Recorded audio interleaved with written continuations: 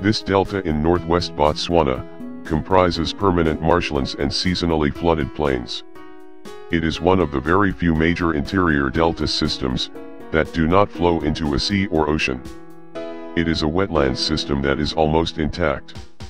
One of the unique characteristics of the site is that the annual flooding from the river Okavango occurs during the dry season, with the result that the native plants and animals have synchronized their biological cycles with these seasonal rains and floods. It is an exceptional example of the interaction between climatic, hydrological, and biological processes.